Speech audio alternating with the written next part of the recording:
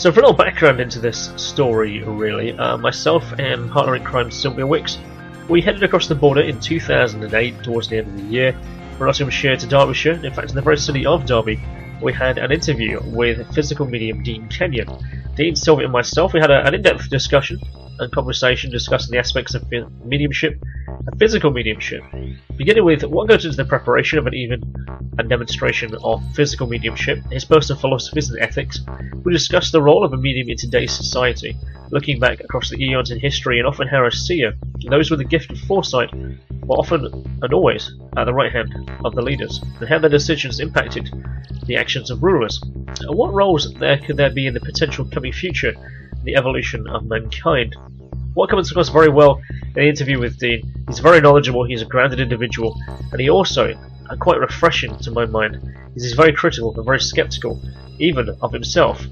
He himself is an electrical engineer and a scientist in his employment roles, and he understands the need and the drive for evidence, which really is a refreshing breath of fresh air.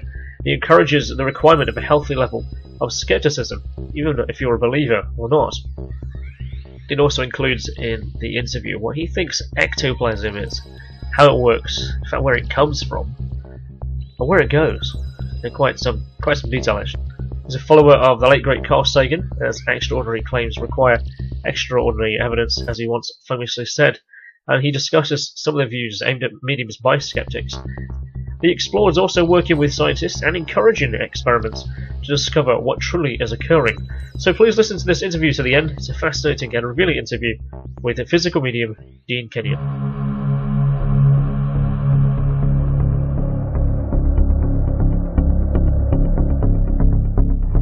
For those who don't know, can you explain what you as a medium is and what they do? Yes, the only thing I can go off is my personal experience. I understand that mediums have been introduced to mediumship in their own way, either because they were born into a family that believed, and obviously regularly attended a spiritualist church. Spiritualism for me, although I was raised Church of England, I could see dead people. It was something that as I grew up, I assumed everybody else could, or I had an affinity. I could see an object and it had an energy on it, and which I thought there was something wrong with me. When I reached my early teens, I thought, perhaps there is something wrong. And then I'm just going through my early phases of how I developed. And then until I started predicting, until I started seeing things in the future, that's when spirit got my attention. And so there was a lot more to this. So, no, mediumship is, its exact term, and I'll try and be as clear as I can, is you as a catalyst, as an interface for communication from one form to be heard by people in a room. That's exactly what it is. It could be trance, physical, mental mediumship. That's all it is. That's what that term means. The medium of... The medium. Like a radio. You can't see the radio waves, but you know they're there because it comes out the speaker. So that's and we tune in exactly like a radio. Okay, so you are a physical medium. Now, could you explain what being a physical medium is? As opposed to the mental. I'll take those two separate. Yeah. Okay. Mental mediumship is the clair senses, the voyance, the audience, the sentience, the seeing, the hearing, and the feeling of the presence of spirit.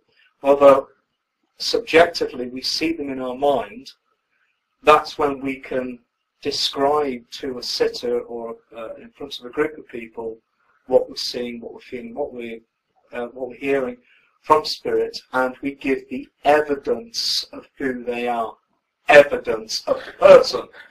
That is the primary role of the medium, and as long as you keep to that evidential side, then you're doing, in my opinion, you do it correctly.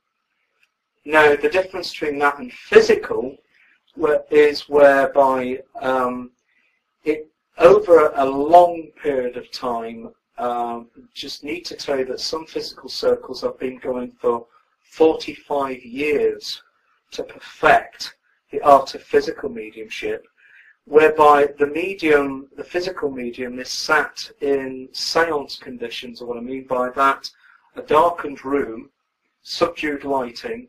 This medium is usually taken into a state of trance. Might not be too deep, but they're in an altered state. And the sitters, these are the people who are invited into the seance room, are there to sort of channel this energy, this spiritual energy, this energy from, we call it from spirit, however you see God, and is channeled towards the medium. And then ectoplasm, it's either liquid, gas, sometimes people can see the ectoplasm, other times it can be invisible, and that's when spirit can directly interface and make noises, produce sound, so that not just one person but everyone in the room can hear the same thing. That's the important thing. So everybody in the room can witness the same event, the phenomena. Because in that essentially you are also you duplicated. Everyone has exactly the same experience, so you can verify each other. I heard that, you heard that. That's That's right. amazing. That's right. Although there are sometimes we get slight variants where people see light. Some people may be more sensitive to light in dark conditions than others. Yeah. But that's normal. What I'm saying is when a physical circle is well developed, you see everybody sees the same thing, feels the same thing, you hear the same thing. And usually on a very, very good physical circle, you will get the voice of the loved one speaking directly in the accent, the vocabulary that the medium knows nothing about. Okay. So, according to the SNU website, there are many forms of physical mediumship. That's right. As you've been talking about, like direct voice, apporting, the ectoplasm, the independent voice, which is in the room but not coming from the medium, Okay. levitation, materialization, percussion, transfiguration. So, obviously what you've described a few seconds ago, are these typical of what happens in the circles that you host? Or you are the medium of the circle? My group's only been running for 3 years, so we're a baby group if you compare it to some of the groups that have been operating in all over the world in physical mediumship conditions. And although we are now getting apparently light phenomena, obviously I get reported about what happens, taps and bangs and so on. They do get, people feel as though there's a presence in the room, either they get touched or something by someone in spirit. Now, as they develop, the best form of physical mediumship, in my opinion, is hearing a voice in the middle of the room from your loved one, and also being, and then building up a spirit body from ectoplasm, and then them touching you, and then communicating with you directly, which I think is wonderful. Well, you mentioned a very good thing now, obviously, what happened with Helen Duncan. Yes. That 1941 there was a seance in Portsmouth where I believe it was the HMS Barnum, one of the sailors appeared. That's right. And obviously then every sitter saw that. That's But obviously he then spoke and he said that the ship's gone down. And then at the end, I think it was a little bit later in October, she was actually arrested for understanding and knowing war secrets, and they actually locked her up for that. And that's pretty much what you're saying there, when someone physically appears. Yes. Just on that particular incident is that because of media control, the government had to control the information to the public in order to rally the war cause, the support. And of course, a lot of the information was suppressed, so that the public saw us being victorious, and so on. But that wasn't always the case. There was many disasters as well, and of course, when the government and the police and so on felt that she was undermining the security, but also is that in their eyes she was a risk of giving secrets and so on. I had to do something. But she was right.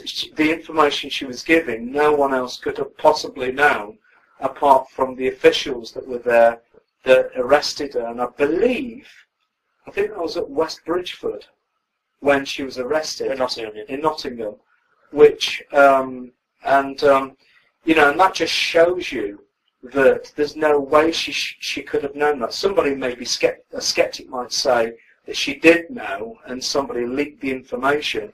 But when a sailor stands in front of you, the exact description, and somebody might be able to describe them. Yeah, because I think all the sisters actually saw HMS Barnum on the cap. That's right. Yeah, that was the one most thing they all talked about was the. That's correct. And that, of course, physical mediumship has had a, shall we say, has been.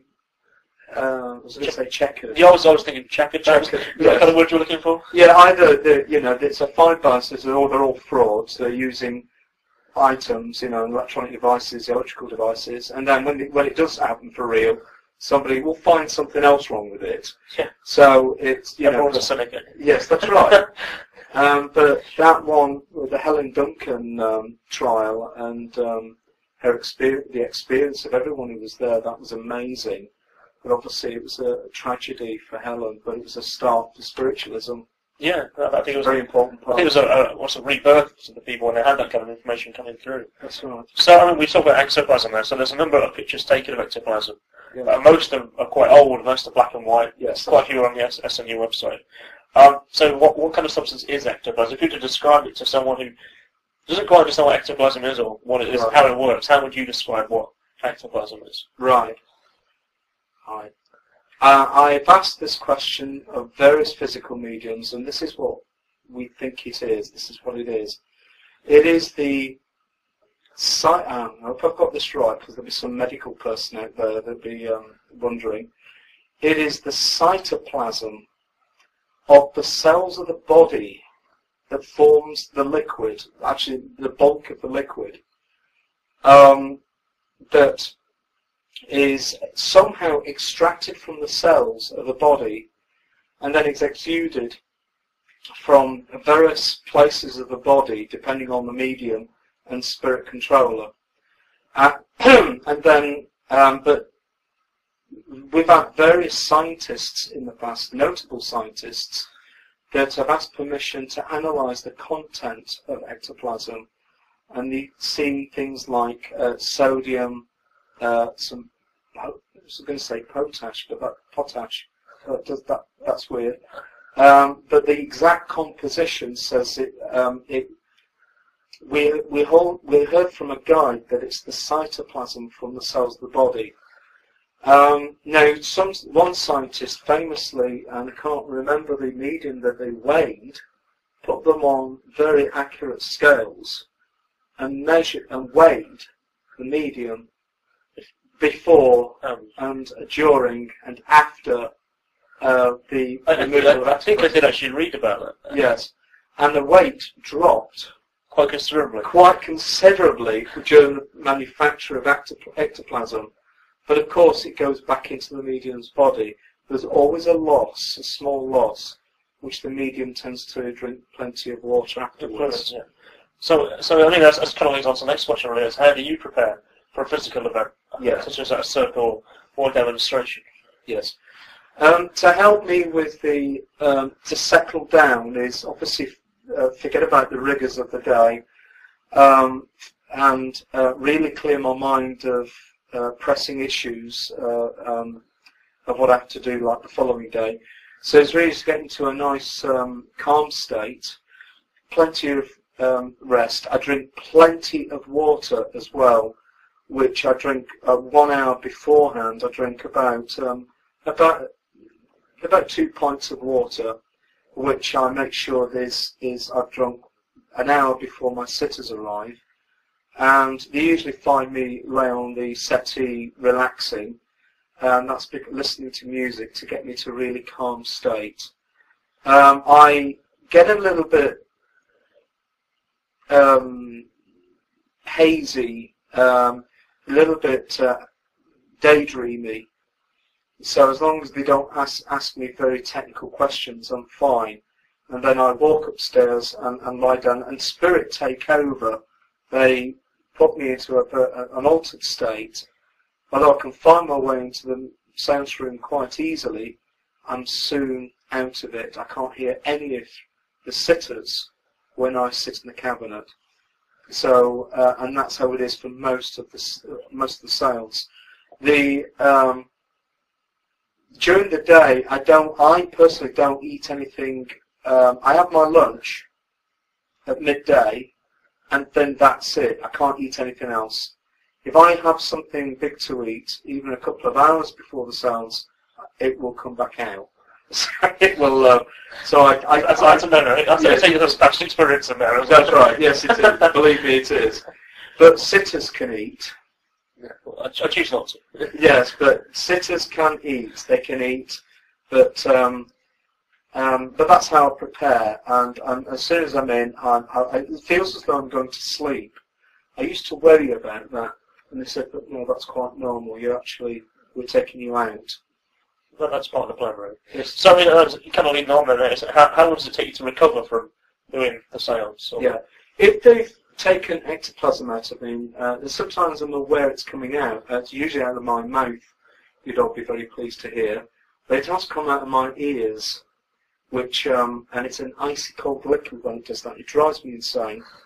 But when it's coming out of my mouth, I can feel it go back in, which it feels very, very strange, and that takes a while to get used to. I have to wait whilst it's reabsorbed into my body. It feels like I've got an extra set of lungs, because I can feel it being pumped up through my throat and out. And sometimes you'll hear it fizz, and then it'll go back down my throat again, and when they're finished with it. So to prepare the recovery is all dependent upon how much ectoplasm I've formed from my body.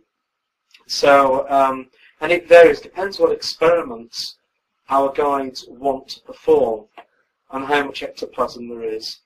I sometimes come straight back and I'm quite healthy and I'm happy. Yeah. Other times it feels as though I've had a very, very, very bad runny nose and I've just swallowed a load of it, and it takes me ages to recover. I'm so pleased it comes out of my mouth and not some other orifice, which some mediums can produce. Yeah, I ectoplasm. Yeah, some produce through the skin pores, which feels like a billion spiders crawling all over it, apparently. So I'm glad I've got my, you get yours trained. got my train to come out of my mouth. Yes. So you regularly conduct tipology. Yes. Just table tipping, Yes. tilting, etc. So can you explain what tipology is to Yes, I can. This is not to be confused with Ouija board, which I'll explain the two, which I think this is well. Somebody in a glass table. Yeah, the glass divination, I think it's called. That's right. Yes. This is my opinion again, whereas the tipology that I've done is that the energy that's required to animate the table is provided by you, the people in the room, and obviously by me as the medium and the energy channeling person. Also the energy in the room as well, so the room has to be correct. What I mean by that is it has to be a nice room. Don't have to be tastefully decorated, but as long as there's been no stress or any problems in the room. So the atmosphere has to be just right. The energy then is psychic energy is then channeled into the table, and what happens is that then spirit have a way of animating the table by moving the atoms of the table, the wood, for it to move. They can command it. They can manipulate material. Now, we talked about physical mediumship and what you can do with this wonderful ectoplasm. So moving the table is a walk in the park, Yeah. Really. And once this happens, they, although it's rather limited in response, we obviously keep to yes or no. Mediums in the room that know who it is, who link in, can see the soul, see the spirit that's moving the table, and obviously can assist with the message. And obviously the evidence is quite profound. The table, of course, my guide, which is my grandfather, is the main controller of the table. Here I have to say he's the bouncer. He's the one that checks that the soul is safe, is not mischievous, and whoever it is the person that wishes to communicate and is. And we don't mind people asking test questions. We want you to do that. That's not a problem. And I'm the one responsible for the social, and for the group that's around the table. And of course, if there's any misbehaving, I can stop the circle at this end. Yeah. So it's not a problem. The difference between that and Ouija, Ouija board is, again, it's a valid communication device. The only problem is that you are the controller. You are the gatekeeper. You're the one that knows if a spirit is mischievous or not.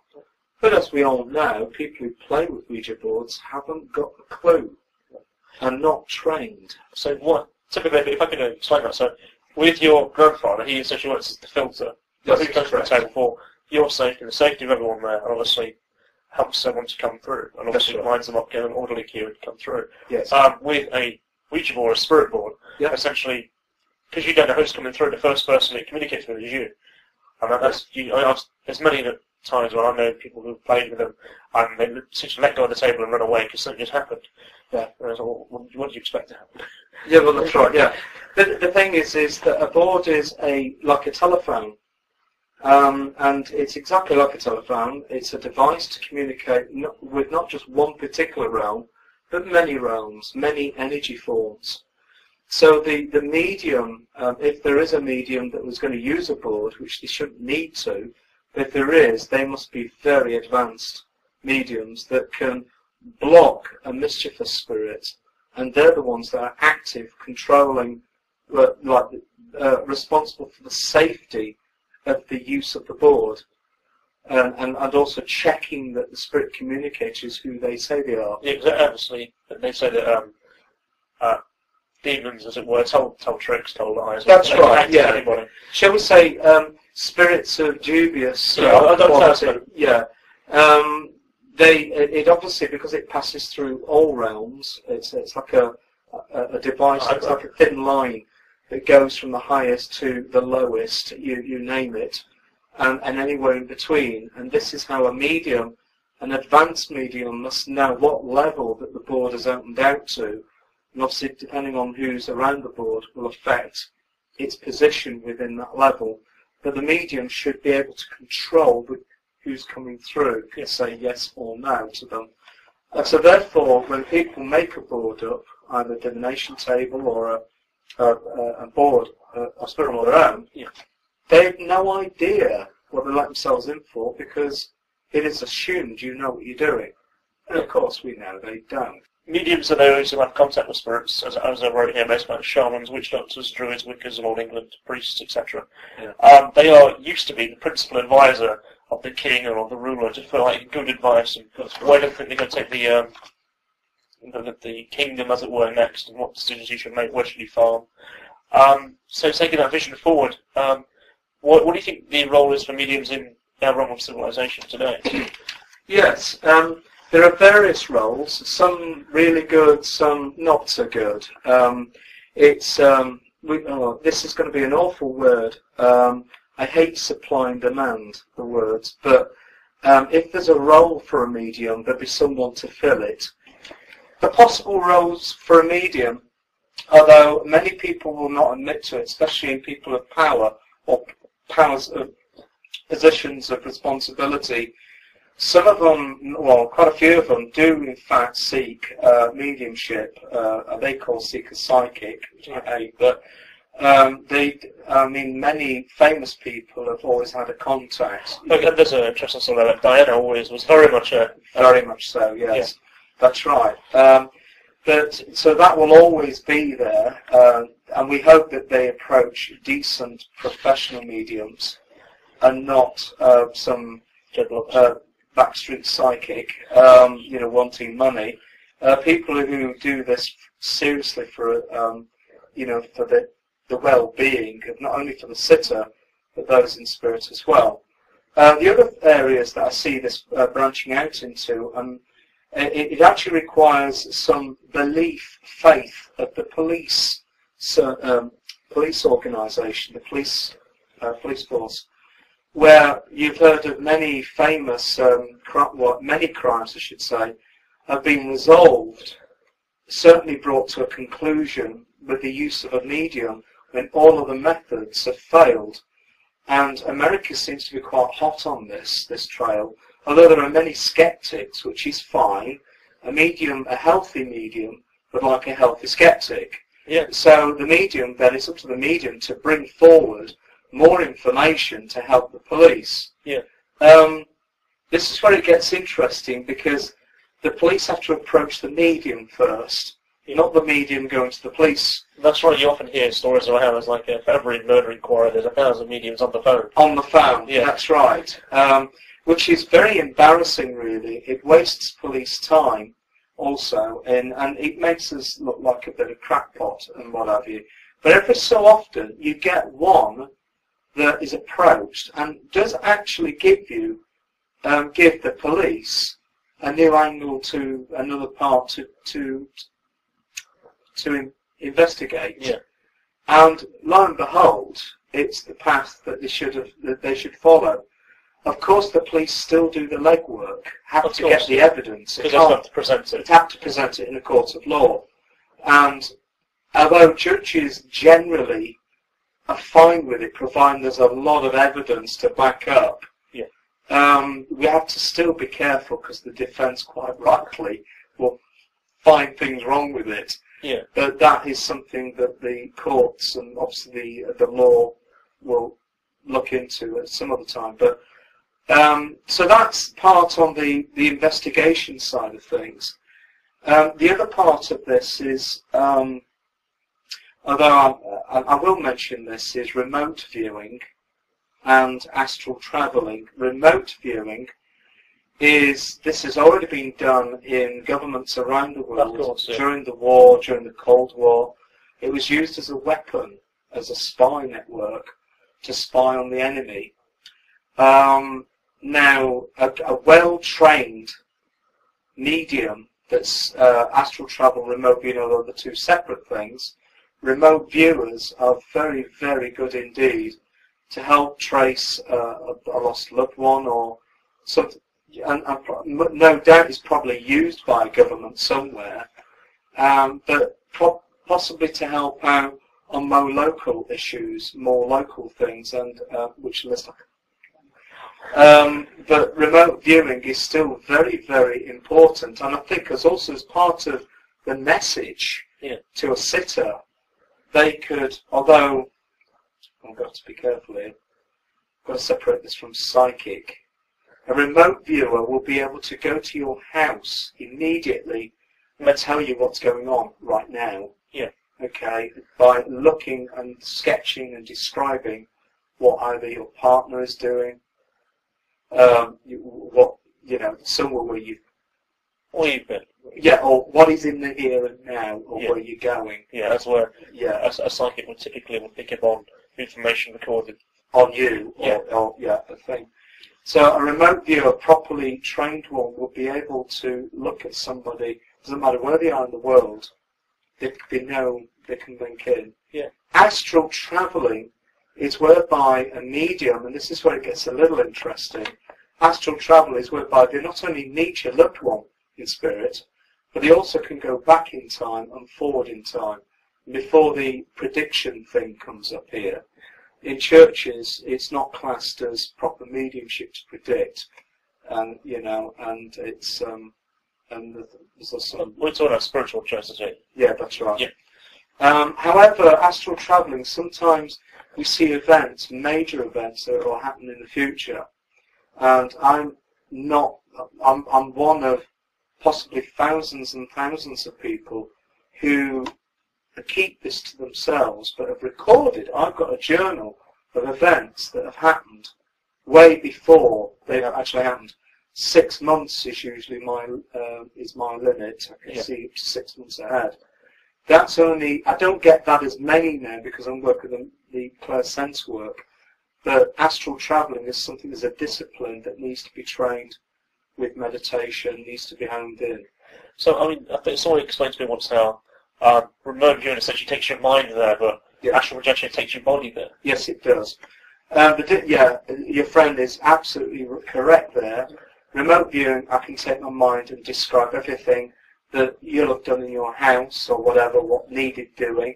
I can sketch something and possibly write out what you wrote in a letter as well, if I trained correctly. With an astral traveller is that they become the person, either seen through the eyes of someone who's in spirit. Sometimes we see nice things, or many of the times we see nice things, but sometimes we see not so nice, like the murderer, through the eyes of the murderer, through the eyes of the victim, and we can actually describe the relationship of any of the two. An astral traveller can glean a lot of information, and obviously with the guidance of their guides and protectors and so on, can be incredibly accurate about what they see. This includes visiting places, a house, an apartment. Could be anywhere in the world, at any time in the world, which is amazing. And the astral traveller has to have training in order to sketch or to write things down and describe exactly not only what they've seen, but what they've heard, what they've tasted, what they've smelt, what they've felt, everything. All the senses kick in astral travel mode. It's a wonderful feeling. It's like me sitting here, and me sitting here astrally, it's that real. I can sense the temperature, but I can also sense what you're thinking. It's very, very tuned in. It's a very sensitive way of communicating. Right, okay. I'm pretty sure we touched on this earlier, like a nickname, like a telephone on the line. Yes. When I was when I first approached you to do an interview, a chap I know called Jason Day, he suggested a question I should ask you, and that's, do you see a time in the future where there'll be a technology where anybody can actually talk to somebody essentially has passed on, or in the future, in the past? Yes, and I'm an electronics engineer. So, is it Jason? Jason Day. Yeah, he's completely correct. And Thomas Edison, who's, of course, people would know, the famous American scientist who invented the light bulb, he was a good spiritualist as well. He believed in the presence of life surviving bodily death. And he of course, he produced a piece of equipment which obviously didn't work, but he wanted to pursue that side to get he thought there must be a way electrically to communicate with spirit. If they're there in energy, then surely get a piece of equipment that's sensitive enough will be able to pick the presence of spirit. Now, there have been occurrences where television sets have picked up a face of somebody. So it is possible, but to answer to Jason's question is, I believe that yes, it is possible. If I don't know what sort of sensitivity an amplifier has to be, certainly to amplify the amplitude of the signal, but it's finding the signal in the first place. That's right, because when your TV is on static, essentially, that's right. It's receiving, they say, the information of the Big Bang or whatever. Yeah, everything is going through.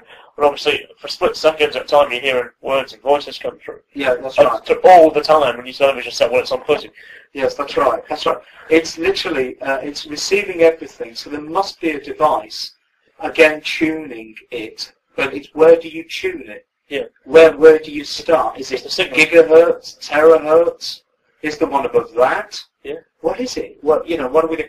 And what is it? And are there other signals that we've never heard of yet, that scientists, because they can't see it, they don't believe it exists?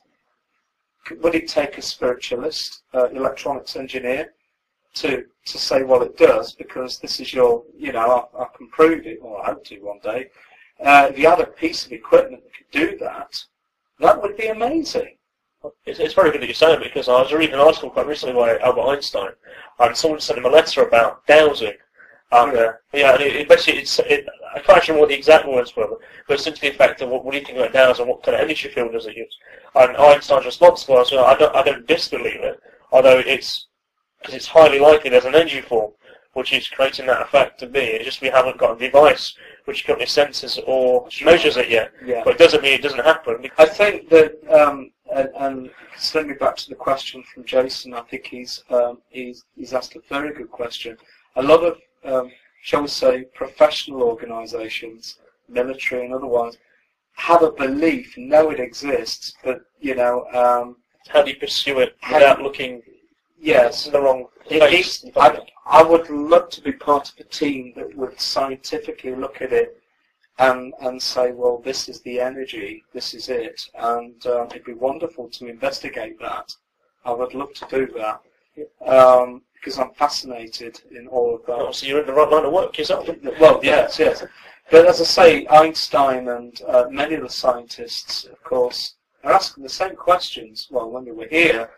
And still continue to work in spirit with various mediums, carrying on with the experimentations. Of course, they're aware of a lot more now. Yeah, there's loads of things on the other side we haven't got yet. That's right. Because everyone says it's like when you get an idea, it's spirit giving you the idea to create it. Yeah, they do. There's some people. Yeah, that's right. Yeah, it could be inspirational. It could be, you get a message. You think, yeah, why didn't I think of that before? Yeah, so obvious. So obvious. Yeah. I've seen many a time where I've had a message or communication from somebody who's actually alive. Yeah. These people don't have to be spiritually aware at all, but there is a way of linking to someone who's very much alive, is physically here, and you can communicate with them directly, to their subconscious part, and will communicate. I believe that I see you sat there as Kristian, and I see you sat there with your energy, but I know there's a soul there obviously listening to me, but a part of you is already in spirit, which is capable of doing some remarkable things, and it's that the over-self I call them, that I can communicate to. I know I can ask questions on how you're feeling, what happened to you in the past, what you're listening to, what is your view on life. That over-self, that part of you that's in spirit, will be able to communicate with me on that. So, like with that, regards to like those who passed on, so to speak, we're then still talking to them, saying they're out of time. You think it's the higher self, which is continuing to exist and then talk with everyone. Yeah, the higher self. These are the people. All right, let me just have I got this. I've understood you. I'm talking about people who are already here. Right. Yeah, physical. But like you, right here, I can still communicate with you with this other parts of you that's in spirit. When I see you, I see a soul obviously there that's living there. But also there's a part of that soul, there's another part of you that's connected to spirit, it's connected to the spirit world. It's that I can communicate to. Okay. And so I'm actually communicating to Kristian that is more evolved than the Kristian I'm seeing right now. He knows a lot more about you than you could possibly know about yourself. Right, yeah. Because you won't get this on tape, but imagine a cone, a massive funnel that goes up. There's no end to the opening of the cone. And this is probably, I may have used a bad example here, but right the very, very extremes of the cone is God, however you see God, that's the creator, the universal spirit, the creator. And then right at the very tip of the cone is us. Okay? And we're marching along like this every second into the future. If there's a guide, the further up the wall of the cone they are, the further forward they can see in time. Alright, okay. You can see that kind of perception there. Yeah. So if they're about above here, you draw a line to that, that's how far they can see. Okay, so the higher you go in the cone, the further. With us, we can see aspects, there's still part of us that can see ahead. Okay, and I believe that the higher our soul is taken into spirit and is developed, the more you can see in the future. I get where you're coming from. I can see the mental image. Yeah. So. And so therefore, communicating with somebody who's already alive, people just can't seem to grasp that. But that is totally correct. You can do that. If someone is sceptical of mediumship, what's your response? Fantastic. Will you bring me a healthy, good, old-hearted skeptic any day? I think it's a breath of fresh air. True mediumship is a medium that gets the information, the evidence, and communicates this, but is not afraid of checking themselves and checking the information. And you know, even these mediums, these professional mediums that go on television, have to do a check, saying, you know, am I not, you know, am I okay? Am I okay to work? And I find conversations with skeptics, although challenging, I find them invigorating, because many of them will say it's you're just intelligent and you've guessed what's happening in a person's life. And what you're doing is you're looking at the person's face and making a relative from the genetic code, wherever you're listening to the accent and everything, and you can imagine what the parent or the grandparent is. I've had them all. I've had all these questions. And I say, fine, well, that doesn't happen with me, but perhaps you've seen it somewhere else. It's when I get your address, telephone number, registration number, your date of birth, and friends that you lived with many years ago. That's when it'll stump you. And usually they say, well, do it now. And I say, well, I can't, because this is not a reading. We're just having a questions and answers session. So if you asked me for a reading and gave you that information, then I'd like to know what your point of view would be. So usually they go quiet. Sometimes they issue you with a challenge to try and disprove you. But many a time they've gone out and say, well, that was good, and that was it. You know, don't congratulate. They don't want a question. They don't want. That's right. But then that's fine. People, I'm of the opinion is be yourself. It doesn't matter if you're atheist, any religion. It doesn't matter to me what you are. You're a human being. You've got feelings. You know, you're intelligent. That's it. I don't mind being questioned. It doesn't bother me. I want you to do it. It doesn't bother me whatsoever. I've got evidence. I know where I'm going. The amount of things I've seen, there's no way I doubt what I've seen. And everything I've been shown has come true.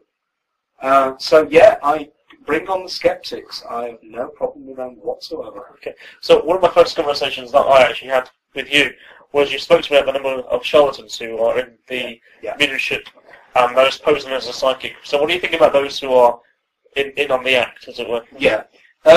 There's a few reasons, and it's very sad when this happens. We're talking about physical mediumship, are we?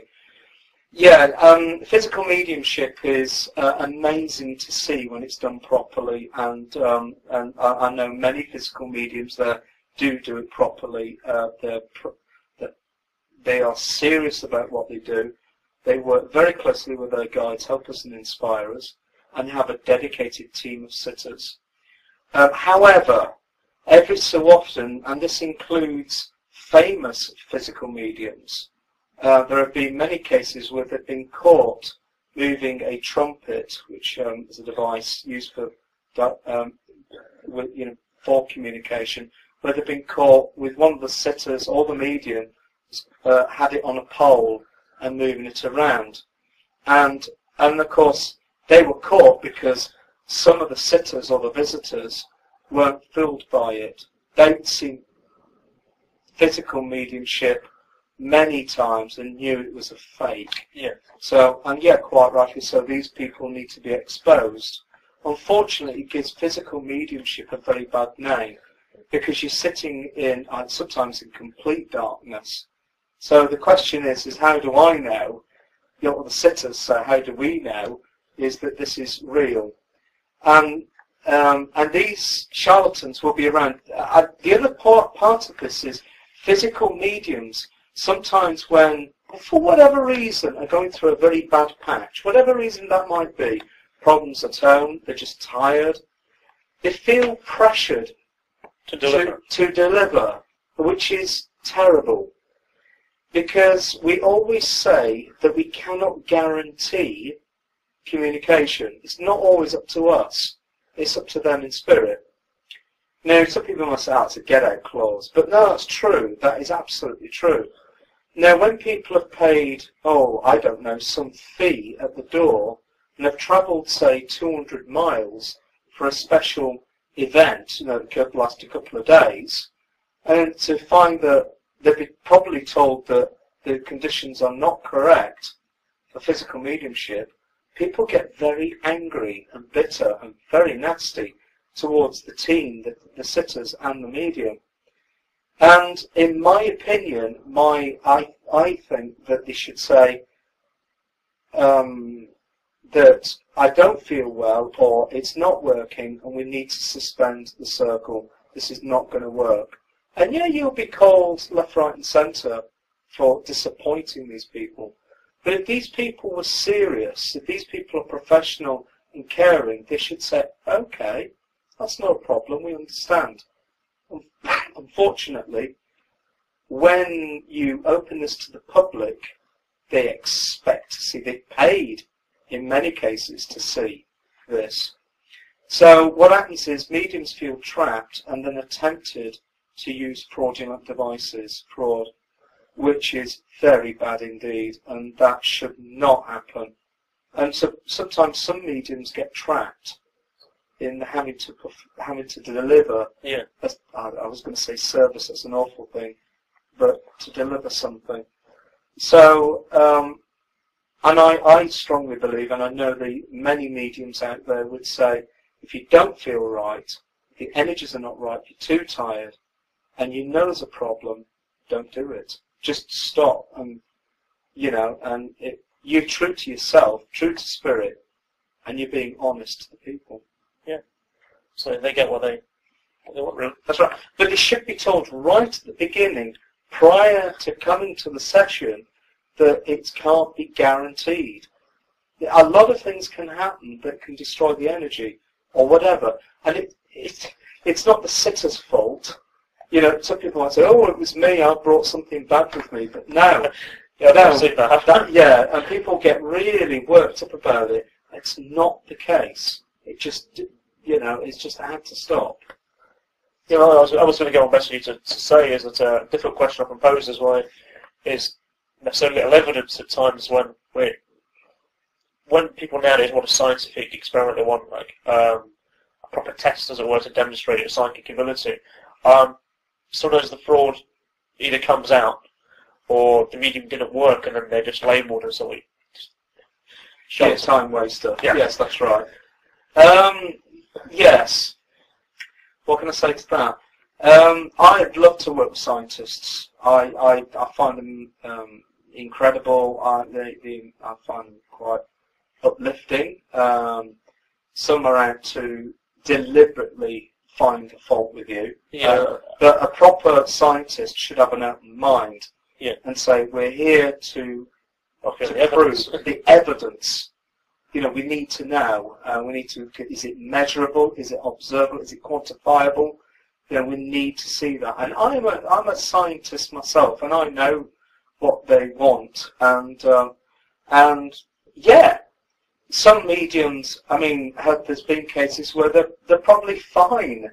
They give wonderful evidence, mediumship-wise, or whatever they do. When it comes to experiments, they come absolutely frightened or terrified they're going to have things placed in them or whatever, and it's just not worked. And it's a shame when they've been labelled, dud or whatever. Yeah. I hope that never happens. But that's happened in the past. The other experiments, like the wavy lines, that's what they call the one with the stars and the cross. Yeah. What do you call them? It's actually a test. It's the psychic cards, isn't it? Yeah, psychic cards. I'd love to do that. I wish somebody buys me some. I'd love to have a go at that. I'd love to do that. I'd like to experiment on, some of you with that. Yeah, and, you can experiment. Yeah, a little experiment. I find it quite helpful. I've got a set of those cards at my house. Oh, fantastic. Well, I I'll buy them off you. Money, yeah, okay. No. Yeah, you can borrow one though. Yeah, okay. But seriously, I'd find that fascinates me. And, I truly believe there are people who have this psychic, there are psychics who can actually read what the card says on the opposite side. Fine, you know, they're out there. Let's find them. I don't know what we're going to do with them, but you know, let's find them. The big people out there. The scientists need to measure this. They may say, "Oh, it was a coincidence," but if you get some that do it, say for example, did the test 20 times, they got 18 out of 20. No, that's right. Yeah. Yeah, is that The probability says. probability says? But I mean, even with the good chances of, you know, the chance, I should say, even if you got 10 out of 20. Yeah, that's good, but I'd like to see 20 out of 20. Yeah. You know, and that would convince me that I can read the card without fail. You know, that I'm reading it and my energy is reading that card and I can tell it immediately. That's in my opinion, a good test. If you get 20 out of 20, then I think you've got them. Yeah, don't let them out of your lab. You know. Well, it's kind of good to say that. Obviously, we're discussing this. The most common defence for a medium is like you were saying a few minutes ago, is that I can't prove it now, just because obviously we're not in the right conditions or not in the right place. So extraordinary claims require extraordinary evidence. Obviously, yes, Carl Sagan's phrase. Absolutely correct, and I totally agree with him. And yeah, the late Carl Sagan. And yeah, if you've got a claim, it sounds amazing. Let's see it. Yeah. And I mean, if the skeptics are not, if you claim something and you publicly announce it, then you be prepared. That's right. Everyone and their mother will be coming to have a look. Well, that's right. But yes, I can understand where some mediums go, oh, well, the energies are not correct. Fine.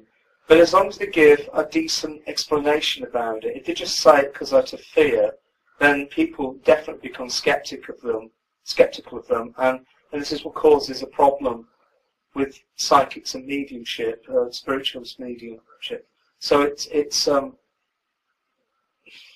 if you've got a claim, be prepared to back it up. Yeah, exactly. As simple as that. I mean, we've had these mediums that have said that they're going to perform something to prove these scientists wrong. The scientists are there ready to test them, and then they said they pulled out because they got a tummy bug.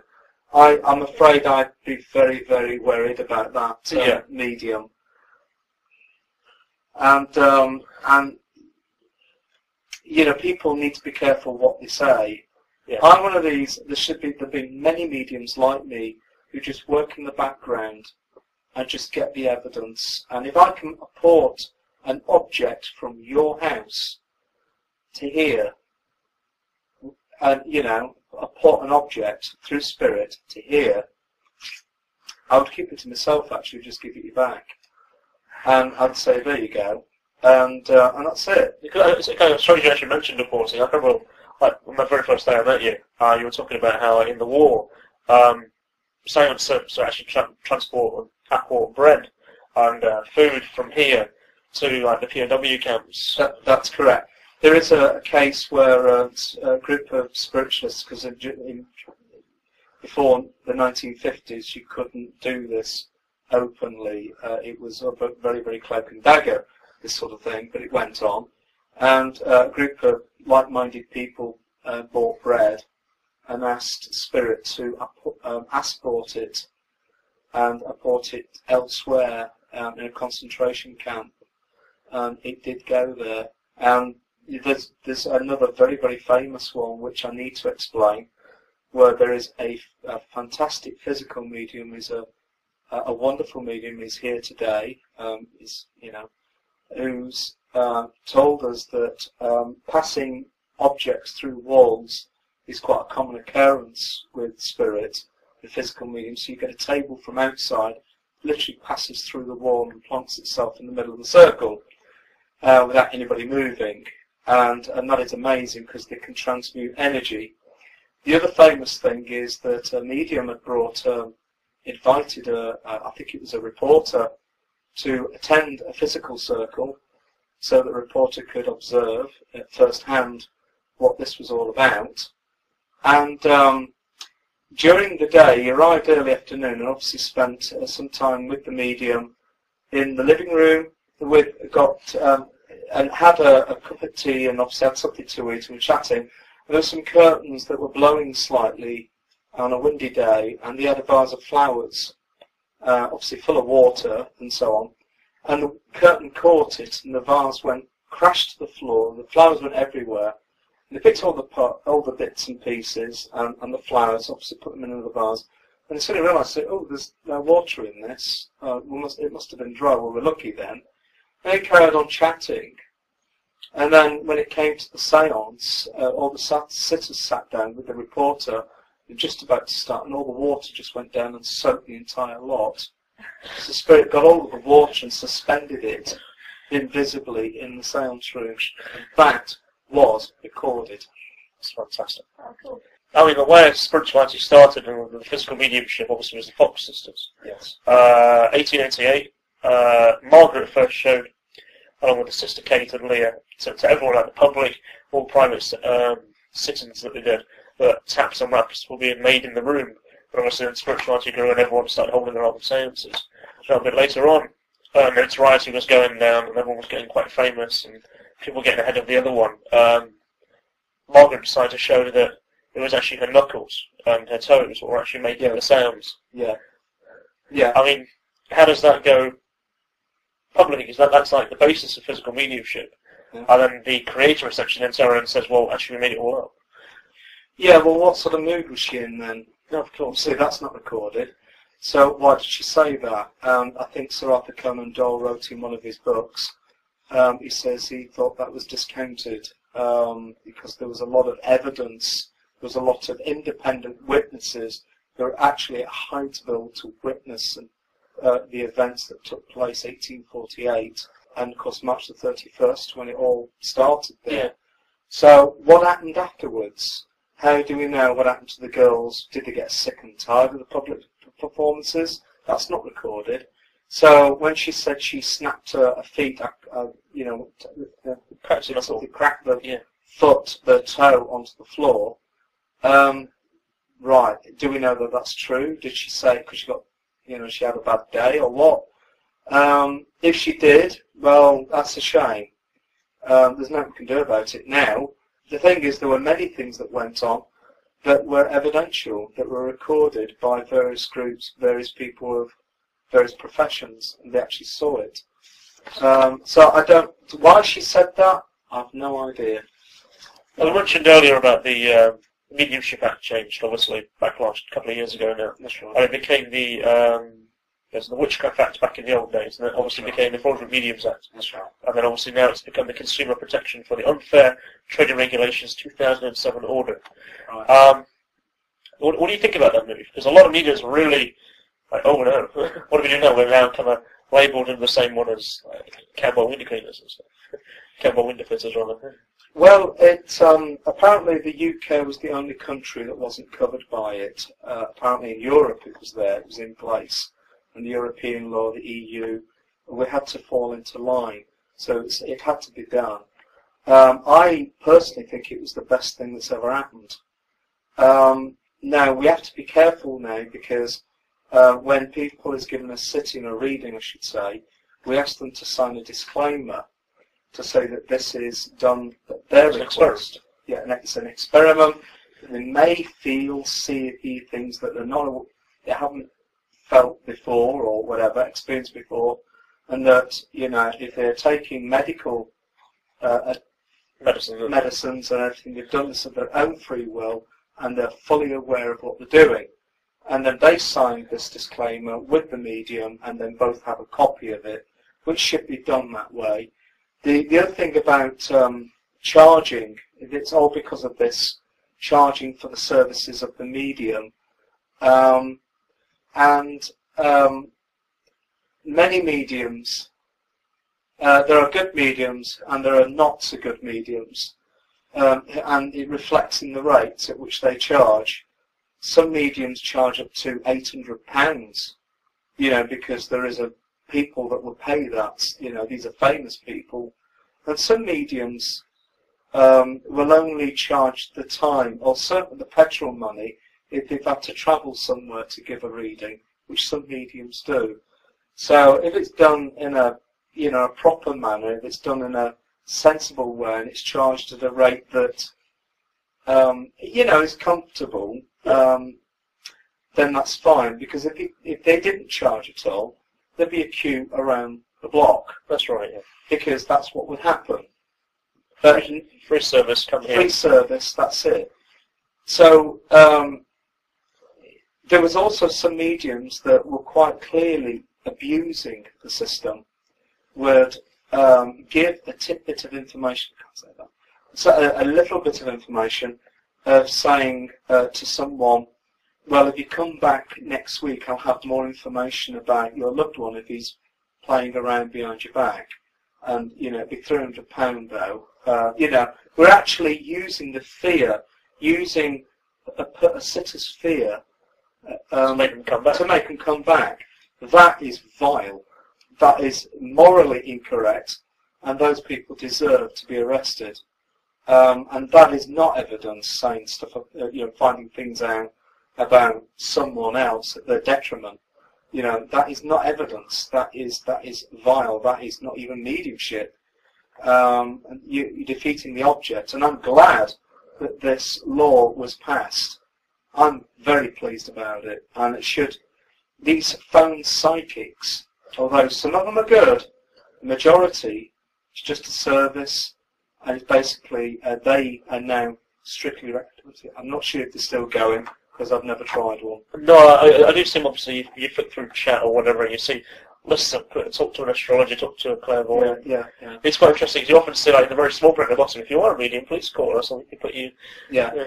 The way to some people get around it, because it is entertainment purposes only. That's right, yeah, that's obviously what you see from some TV shows now. That's right, which to me upsets me. Yeah, it upsets me too. Yeah, because I do this, because I'm trying to prove existence of your soul, it lives on after physical death. So it is annoying to see that, but unfortunately there's been many mediums out there that have been very deceitful that have made this happen. Yeah. So yeah, I'm all for it. So you talked about just TV shows right there. Spiritualism over the past 10 years or so has got a major resurgence. TV, the media, obviously is driving that. I mean, yeah. Do you think it's a good thing? I've got mixed views about it, although I can't name the various shows. There's some shows that, shall we say that when they first started were very good. They did an investigation of some paranormal event, and it looked quite scientific and refreshing, and put a very good view on the investigation of these the paranormal events.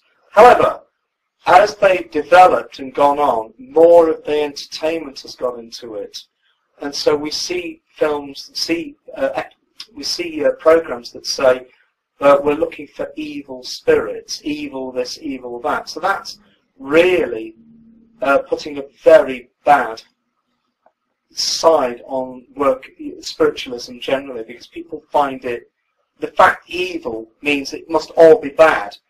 The person in the street doesn't know any different. So they just believe what they see on television, and people like to be afraid. Yeah, they do. They class it as it's adrenaline rush, and they find it amusing when a group of girls and men, for that matter, and boys, scream their heads off because it's amusing. It's funny to watch, and people will pay that. So, now then, however, on the opposite side of that, there are some programs that work very hard to get the evidence through. Now, there are some mediums who I've seen, I've met personally, and obviously their path has taken them on to bigger things with the media, and have done very, very well out of it. And they do give the evidence, and can link in and give you that. That's what it is, spiritualist mediumship, is giving that evidence. I'd say, I can write here really, as in regards to my notes, is there's quite a lot of shows of it, like nowadays you've got Afterlife, which obviously is ceased now on TV. There's Medium, Ghost Whisperer, which actually don't feature it in a bad light. It's kind of like, it shows the medium. Yeah, I saw that for the very first time over the weekend, because it was shown in Germany. Oh, was it? What? It was the Scottish guy. Yeah, I think that's Ogilvy or something. David Ogilvy. Can't say I've seen that one personally.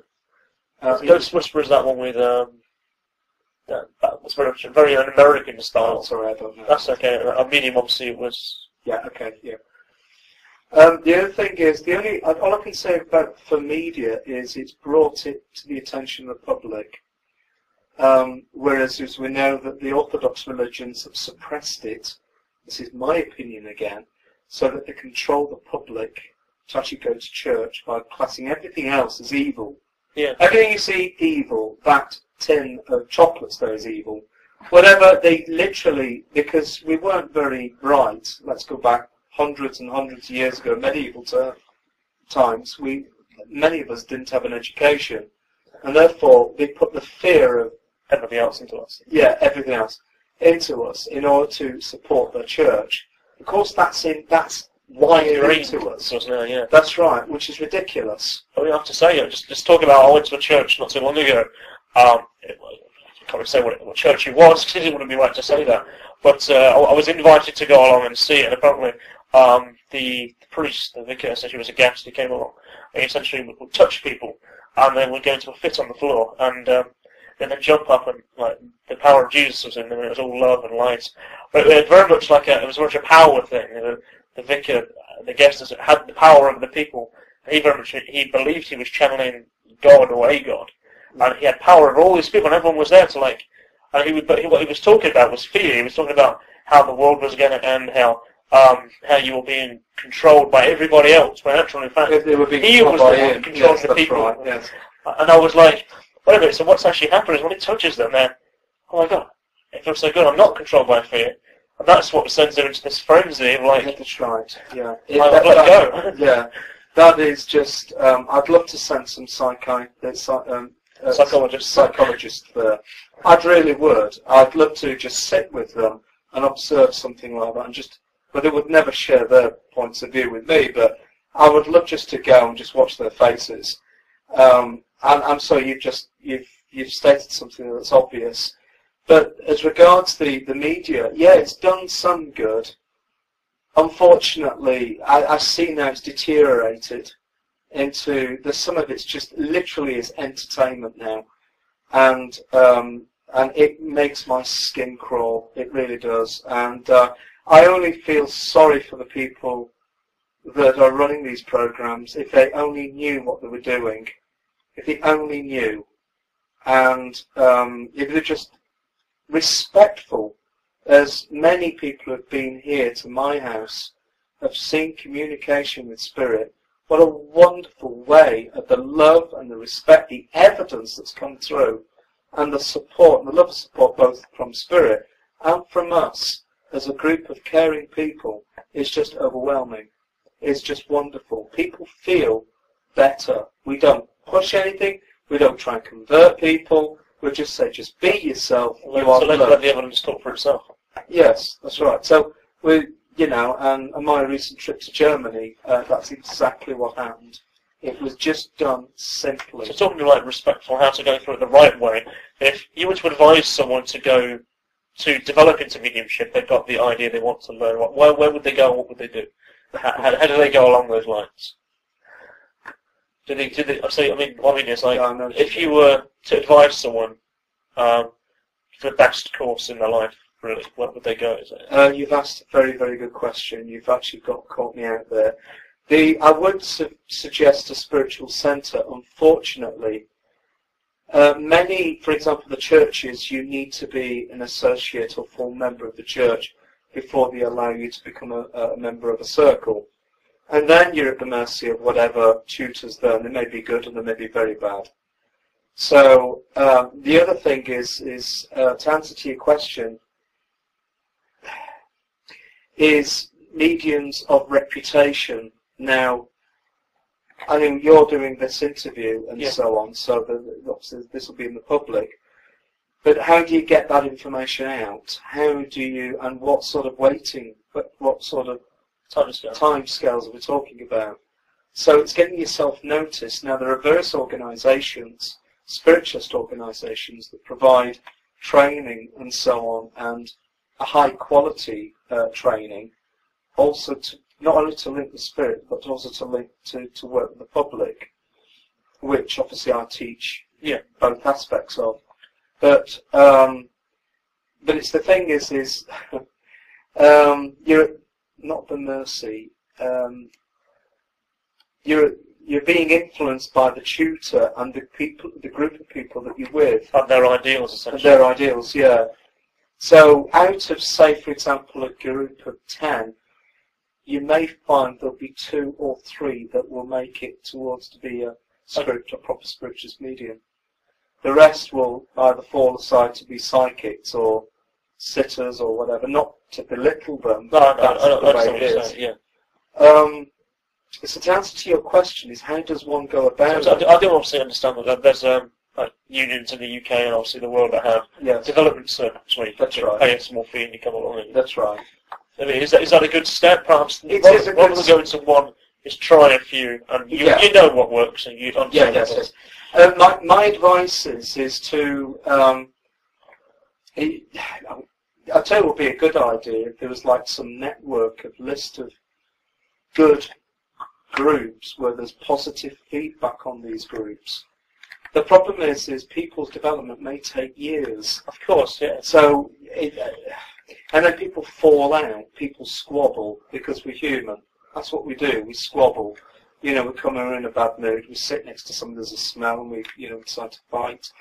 And, people yak, and then people feel fancies one or whatever. It all happens because we're human, we've got this animal instinct. And but we're trying to link in spiritually. And many groups I've seen, not mine, I'd like to add, have fallen into some slanging match and then have disbanded. Yeah. Because if somebody's got either an ulterior motive or just not spiritual at all. So the answer to your question is through reputation.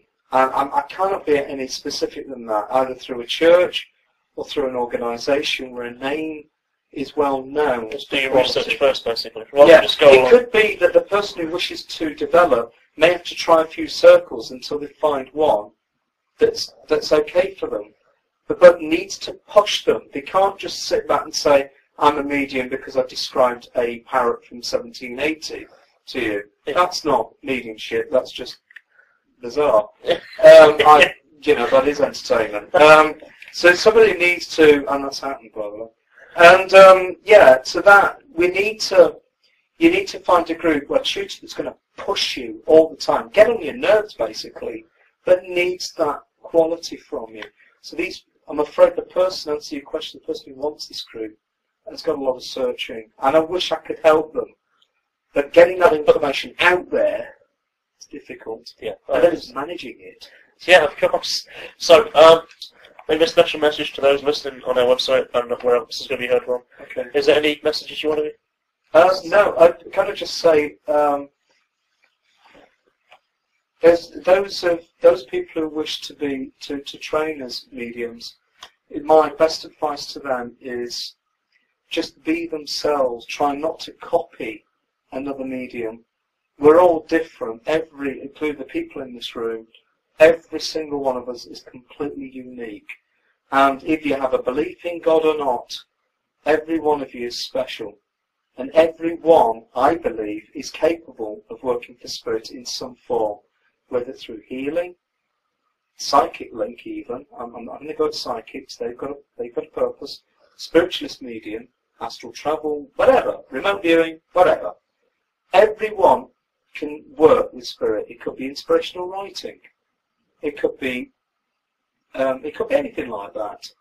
There are many, many ways of working with Spirit. Every one is unique. To all of those who are going to read this is, believe in yourself, have good self-esteem.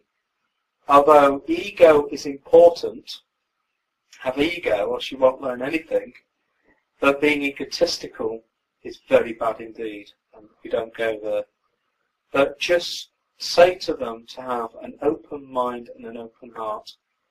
And I hope that what I've said makes sense and that it makes people investigate or certainly check the possibility of joining a group. But can I just say that people like yourselves that have come here today, and I know this has been a long time in planning. Yeah. Can I just say I wish you all the very best with your the publication of this, whatever it is, and I hope that this hopefully would start spiritual paths for many who read this and want to really seriously investigate and become a fully professional, proper medium that's of the highest calibre